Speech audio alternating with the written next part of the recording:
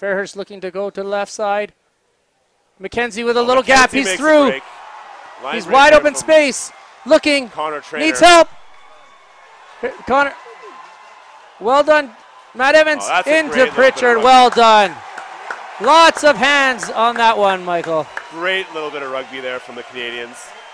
Great combination there with Conor Trainor making the initial line break. I think he found his center partner, Phil Mackenzie, there and went through a couple hands. A little bit of a hook shot, Harlem Globetrotter style over the top to James Pritchard, dotting down just left of the posts. Here we are here. Fairhurst left.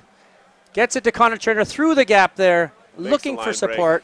Yeah, just a great run here from Conor Trainor. He's able to link up with his center partner there, Phil Mackenzie. Back Gets into the ball Evans. off to Matt Evans, and there's the hook shot I was telling you about. Fabulous try.